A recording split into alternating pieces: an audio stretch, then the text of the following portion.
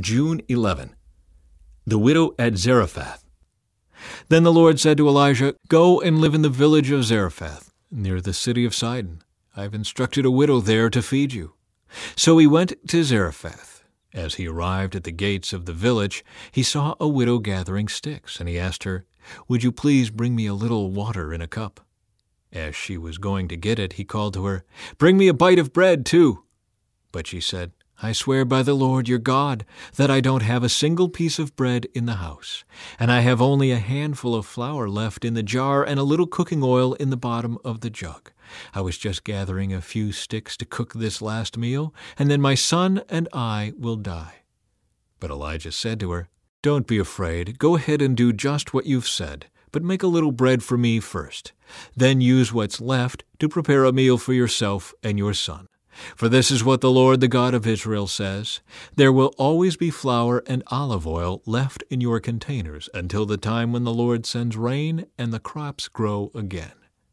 So she did as Elijah said, and she and Elijah and her son continued to eat for many days. There was always enough flour and olive oil left in the containers, just as the Lord had promised through Elijah. Some time later, the woman's son became sick. He grew worse, and finally he died.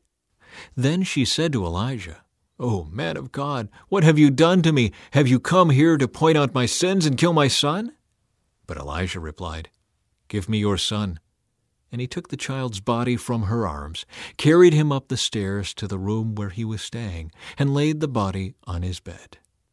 Then Elijah cried out to the Lord, "O Lord my God, why have you brought tragedy to this widow who has opened her home to me, causing her son to die?" And he stretched himself out over the child 3 times, and cried out to the Lord, "O Lord my God, please let this child's life return to him." The Lord heard Elijah's prayer, and the life of the child returned, and he revived. Then Elijah brought him down from the upper room and gave him to his mother. "Look," he said, "your son is alive." Then the woman told Elijah, "Now I know for sure that you are a man of God, and that the Lord truly speaks through you." The contest on Mount Carmel. Later on, in the 3rd year of the drought, the Lord said to Elijah, "Go and present yourself to King Ahab. Tell him that I will soon send rain." So Elisha went to appear before Ahab. Meanwhile, the famine had become very severe in Samaria, so Ahab summoned Obadiah, who was in charge of the palace. Obadiah was a devoted follower of the Lord. Once, when Jezebel had tried to kill all the Lord's prophets, Obadiah had hidden 100 of them in 2 caves. He put 50 prophets in each cave and supplied them with food and water. Ahab said to Obadiah, "We must check every spring and valley in the land to see if we can find enough grass to save at least some of my horses and mules." So they divided the land between them.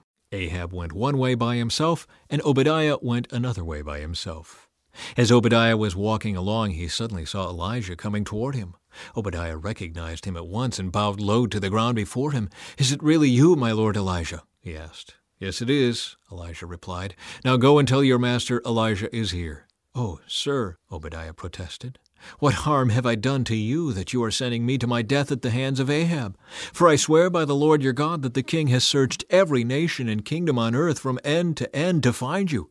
And each time he was told Elijah isn't here, King Ahab forced the king of that nation to swear to the truth of his claim. And now you say, 'Go and tell your master Elijah is here.' But as soon as I leave you, the Spirit of the Lord will carry you away to who knows where. When Ahab comes and cannot find you, he will kill me. Yet I have been a true servant of the Lord all my life. Has no one told you, my Lord, about the time when Jezebel was trying to kill the Lord's prophets? I hid 100 of them in 2 caves and supplied them with food and water. And now you say, 'Go and tell your master Elijah is here.' Sir, if I do that, Ahab will certainly kill me." But Elijah said, "I swear by the Lord Almighty, in whose presence I stand, that I will present myself to Ahab this very day." So Obadiah went to tell Ahab that Elijah had come, and Ahab went out to meet Elijah. When Ahab saw him, he exclaimed, "So, is it really you, you troublemaker of Israel?" "I have made no trouble for Israel," Elijah replied. "You and your family are the troublemakers, for you have refused to obey the commands of the Lord and have worshipped the images of Baal instead." Now, summon all Israel to join me at Mount Carmel, along with the 450 prophets of Baal and the 400 prophets of Asherah who are supported by Jezebel." So Ahab summoned all the people of Israel and the prophets to Mount Carmel. Then Elijah stood in front of them and said, "How much longer will you waver, hobbling between two opinions? If the Lord is God, follow him. But if Baal is God, then follow him." But the people were completely silent. Then Elijah said to them, "I am the only prophet of the Lord who is left, but Baal has 450 prophets. Now bring 2 bulls. The prophets of Baal may choose whichever one they wish, and cut it into pieces, and lay it on the wood of their altar, but without setting fire to it. I will prepare the other bull, and lay it on the wood on the altar, but not set fire to it. Then call on the name of your God, and I will call on the name of the Lord. The God who answers by setting fire to the wood is the true God." And all the people agreed. Then Elijah said to the prophets of Baal, "You go first, for there are many of you. Choose one of the bulls and prepare it, and call on the name of your God, but do not set fire to the wood." So they prepared one of the bulls and placed it on the altar. Then they called on the name of Baal from morning until noontime, shouting, "Oh, Baal, answer us!" But there was no reply of any kind. Then they danced, hobbling around the altar they had made. About noontime, Elijah began mocking them. "You'll have to shout louder," he scoffed, "for surely he is a god. Perhaps he is daydreaming or is relieving himself. Or maybe he is away on a trip or is asleep and needs to be wakened." So they shouted louder, and following their normal custom, they cut themselves with knives and swords until the blood gushed out. They raved all afternoon until the time of the evening sacrifice, but still there was no sound, no reply, no response. Then Elijah called to the people, "Come over here." They all crowded around him as he repaired the altar of the Lord that had been torn down. He took 12 stones, one to represent each of the tribes of Israel, and he used the stones to rebuild the altar in the name of the Lord. Then he dug a trench around the altar large enough to hold about 3 gallons. He piled wood on the altar, cut the bull into pieces, and laid the pieces on the wood. Then he said, "Fill 4 large jars with water, and pour the water over the offering and the wood." After they had done this, he said, "Do the same thing again." And when they were finished, he said, "Now do it a 3rd time." So they did as he said, and the water ran around the altar and even filled the trench. At the usual time for offering the evening sacrifice, Elijah the prophet walked up to the altar and prayed, "O Lord, God of Abraham, Isaac, and Jacob, prove today that you are God in Israel and that I am your servant. Prove that I have done all this at your command. O Lord, answer me so these people will know that you, O Lord, are God, and that you have brought them back to yourself." Immediately the fire of the Lord flashed down from heaven and burned up the young bull, the wood, the stones, and the dust. It even licked up all the water in the trench. And when all the people saw it, they fell face down on the ground and cried out, "The Lord, he is God! Yes, the Lord is God!" Then Elijah commanded, "Seize all the prophets of Baal. Don't let a single one escape." So the people seized them all, and Elijah took them down to the Kishon Valley and killed them there. Elijah prays for rain. Then Elijah said to Ahab, "Go get something to eat and drink, for I hear a mighty rainstorm coming." So Ahab went to eat and drink. But Elijah climbed to the top of Mount Carmel and bowed low to the ground and prayed with his face between his knees. Then he said to his servant, "Go and look out toward the sea." The servant went and looked, then returned to Elijah and said, "I didn't see anything." 7 times Elijah told him to go and look. Finally, the 7th time, his servant told him, "I saw a little cloud about the size of a man's hand rising from the sea." Then Elijah shouted, "Hurry to Ahab and tell him, 'Climb into your chariot and go back home. If you don't hurry, the rain will stop you.'" And soon the sky was black with clouds. A heavy wind brought a terrific rainstorm, and Ahab left quickly for Jezreel. Then the Lord gave special strength to Elijah. He tucked his cloak into his belt and ran ahead of Ahab's chariot all the way to the entrance of Jezreel. Elijah flees to Sinai. When Ahab got home, he told Jezebel everything Elijah had done, including the way he had killed all the prophets of Baal. So Jezebel sent this message to Elijah: "May the gods strike me and even kill me, if by this time tomorrow I have not killed you, just as you killed them." Elijah was afraid and fled for his life. He went to Beersheba, a town in Judah, and he left his servant there. Then he went on alone into the wilderness, traveling all day. He sat down under a solitary broom tree and prayed that he might die. "I have had enough, Lord," he said. "Take my life, for I am no better than my ancestors who have already died." Then he laid down and slept under the broom tree. But as he was sleeping, an angel touched him and told him, "Get up and eat." He looked around, and there beside his head was some bread baked on hot stones and a jar of water. So he ate and drank and lay down again. Then the angel of the Lord came again and touched him and said, "Get up and eat some more, or the journey ahead will be too much for you." So he got up and ate and drank, and the food gave him enough strength to travel 40 days and 40 nights to Mount Sinai, the mountain of God. There he came to a cave where he spent the night. The Lord speaks to Elijah. But the Lord said to him, "What are you doing here, Elijah?" Elisha replied, "I have zealously served the Lord God Almighty, but the people of Israel have broken their covenant with you, torn down your altars, and killed every one of your prophets. I am the only one left, and now they are trying to kill me too." "Go out and stand before me on the mountain," the Lord told him. And as Elijah stood there, the Lord passed by, and a mighty windstorm hit the mountain. It was such a terrible blast that the rocks were torn loose. But the Lord was not in the wind. After the wind there was an earthquake, but the Lord was not in the earthquake. And after the earthquake there was a fire, but the Lord was not in the fire. And after the fire there was the sound of a gentle whisper. When Elijah heard it, he wrapped his face in his cloak and went out and stood at the entrance of the cave. And a voice said, "What are you doing here, Elijah?"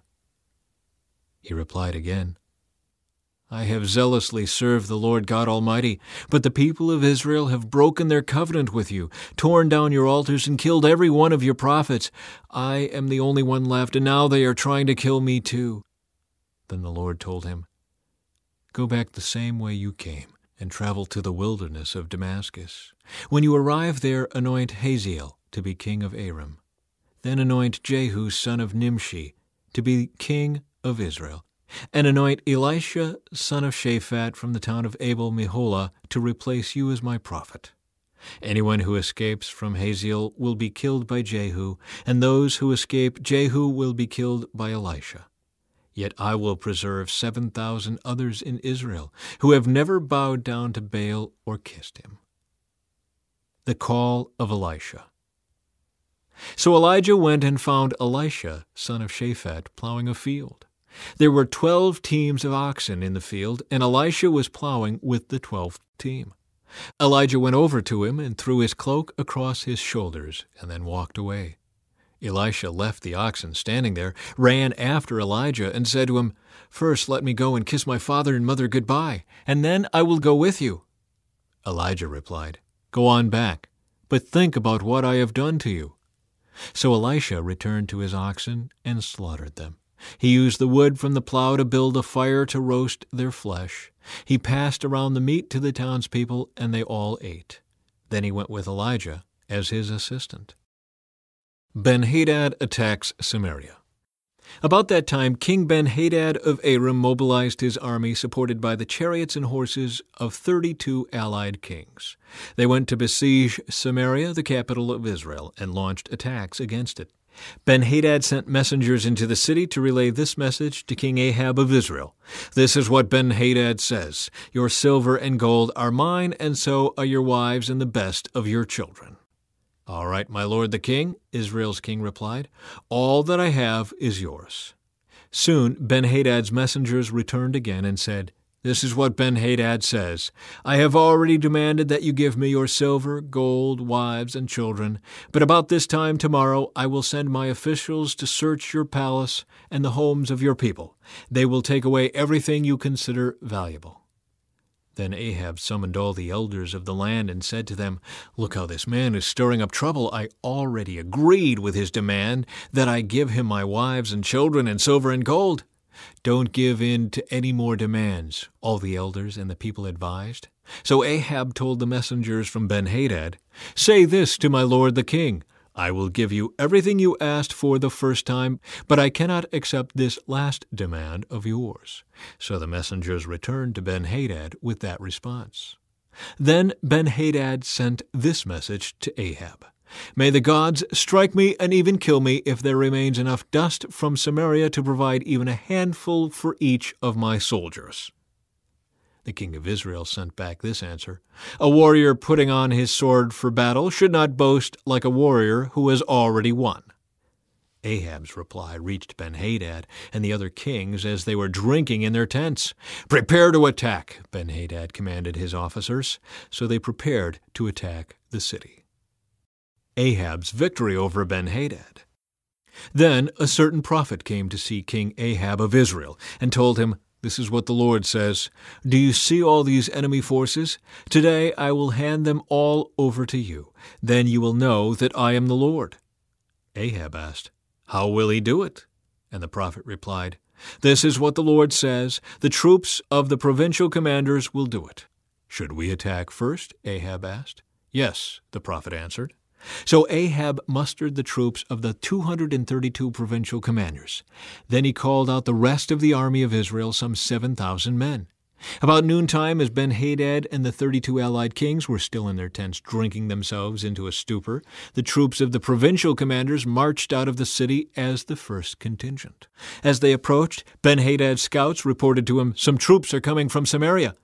"Take them alive," Ben-Hadad commanded, "whether they have come for peace or for war." But Ahab's provincial commanders and the entire army had now come out to fight. Each Israelite soldier killed his Aramean opponent, and suddenly the entire Aramean army panicked and fled. The Israelites chased them, but King Ben-Hadad and a few of his charioteers escaped on horses. However, the king of Israel destroyed the other horses and chariots and slaughtered the Arameans. Afterward, the prophet said to King Ahab, "Get ready for another attack. Begin making plans now, for the king of Aram will come back next spring."